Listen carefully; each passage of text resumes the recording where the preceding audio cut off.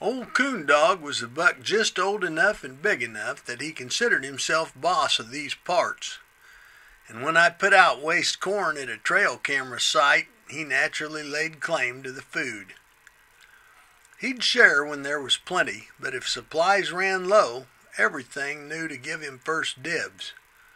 That is, everything except those pesky raccoons, sometimes as many as 26 that hit the chow each night, and they could put that corn away. Other deer pretty much tried to get along, but not Coon Dog. He always had an attitude, and he didn't like any challenge to his authority. He'd strut around even when no one was there. And you could see it was best not to mess with him.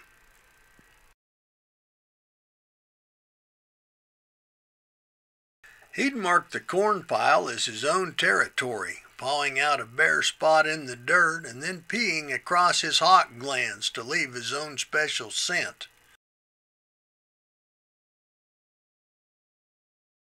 If he joined a party, you'd better make room.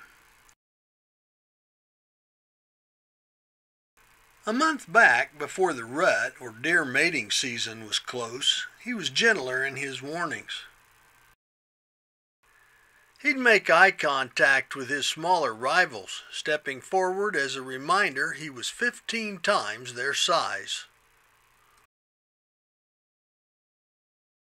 But as November approached and his fighting urges grew, he upped the ante.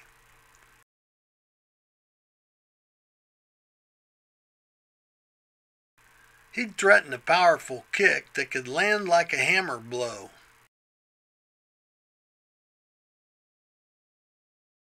And the raccoons wisely moved away.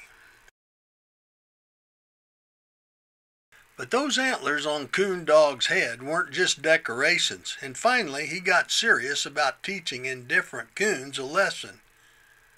Ouch!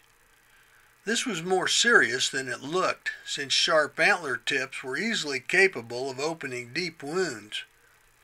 In fact, rival bucks could be killed by such weapons in a serious fight.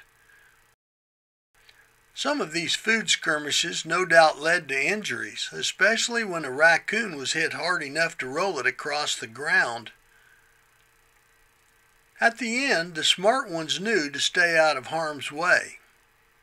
And lately, the raccoons create a polite space when Coon Dog comes to dine. I'm Mike Blair in the Kansas Outdoors.